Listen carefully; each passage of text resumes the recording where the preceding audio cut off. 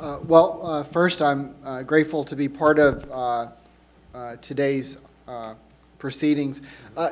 In some ways, I feel uniquely unqualified among the panelists.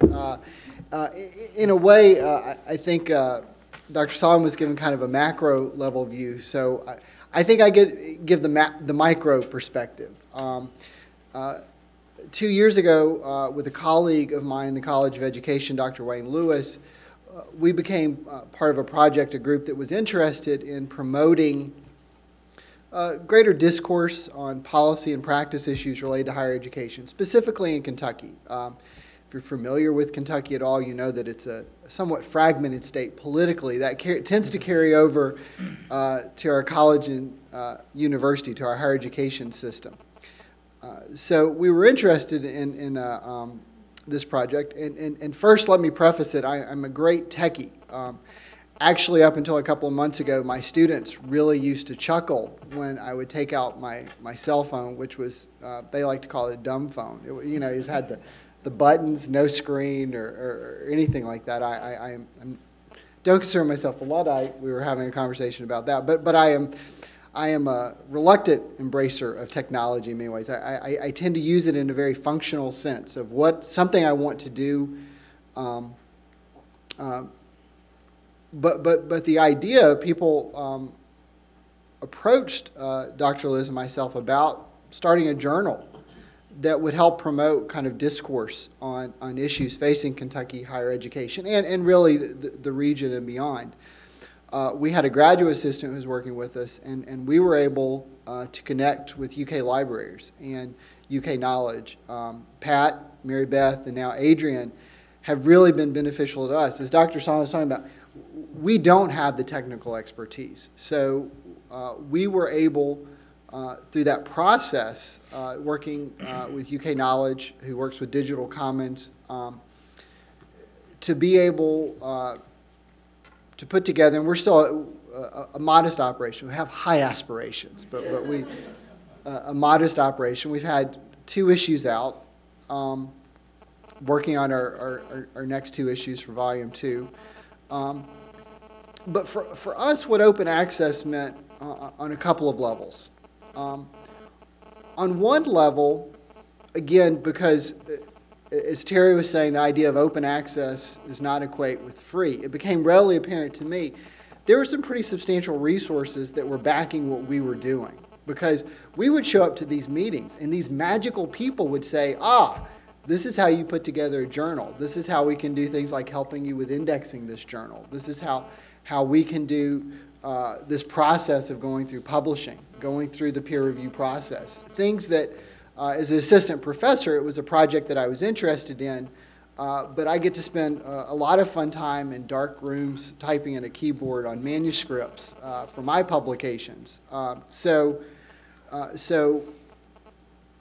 we were able to avail ourselves of resources and expertise that if it hadn't been for the library supporting it, it's a project that would not have happened. But a couple of things that this project has meant.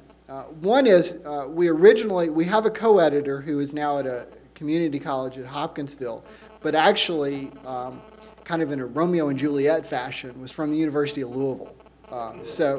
And we actually are interested in creating, again, a dialogue with institutions around the state. So we had to make very careful choices. So if you go to our journal website, and I don't know if you remember this, Mary Beth, like one of the first mock-ups of the background was blue. And Wayne and I were like,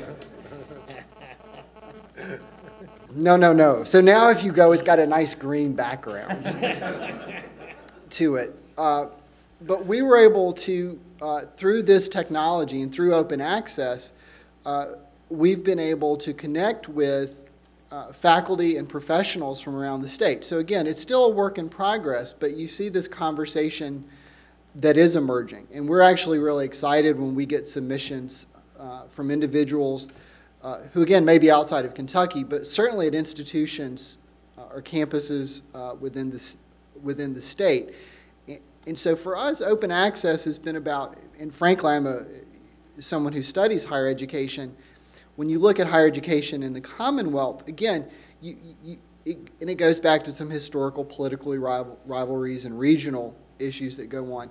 It's been part of a process of really trying to get institutions to say, you know, we do have a lot in common. We have common goals related to our students and what we want higher education to accomplish for the Commonwealth.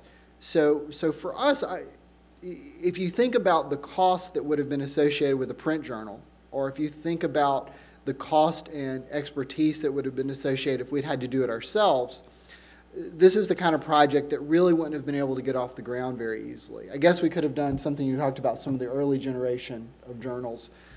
We could have done something like that. But one of the things that's been amazing to me is when I look at it, again, we're a modest operation. We won't talk about impact factors. But when I look at the number of downloads that we've had, even out of 2 issues, and people will say, yes, we found this information. They'll get in touch with you.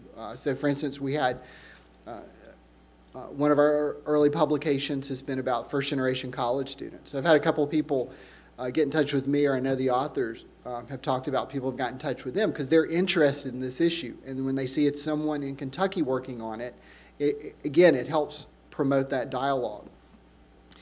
So again, this conversation that I think would not necessarily have happened has been something that's been very important.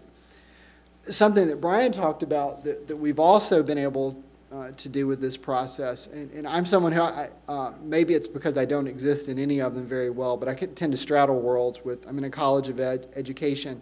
I have a law background, so I was very familiar with the law publishing. And so we've really, I think probably one of the most satisfying aspects of our open access project has been the involvement of graduate students.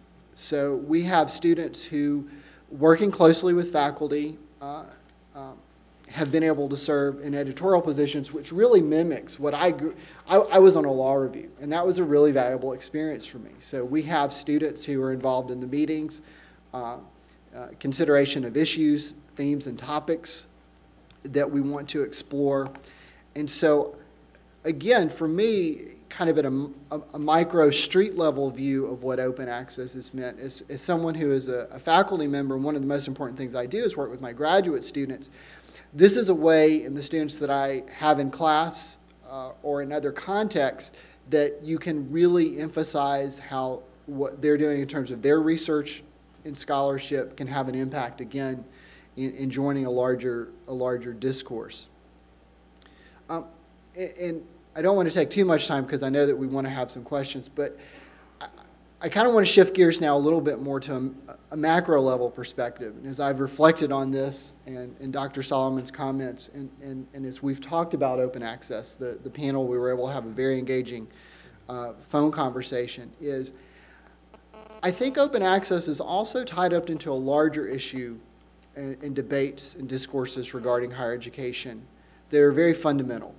On the basis of one, we think of higher education as a public good or a private good. And so some of you might have been able to attend. We had a colloquium on academic freedom at the College of Education in the spring. And we had Dean Robert Post of Yale Law School, who was talking about the future of the professoriate and academic freedom. And at one point he said, really all of this is premised, this idea of it being academic freedom and what we want our universities to accomplish as places of free thought. We have to find a viable economic model. And so when I think about open access, and there's also discussion about the massive online course offerings and how we put together, it's kind of a debate in a way. In other words, how do we fund the higher education enterprise to where our scholarship and what we do is able to reach audiences, but how do we do it in a way that is financially sustainable? And so I think that for me, probably in my research and scholarship was more familiar in thinking about it on the student side, such as rising tuition. And again, this idea of state, we know well in Kentucky, the lack of state support, it's something that's happened in other states. But I also think that open access is really at the heart of this larger discussion about what it means to be a college or university, and in the case of UK and other institutions, a public institution as well, and how you distribute that scholarship. So I'll close now, but I think that has struck me as I consider open access, that it really is a really fruitful area to kind of have this discussion about what we mean in terms of higher education as a public good and being able to distribute our knowledge instead of trying to put a price on it and somehow monetize it.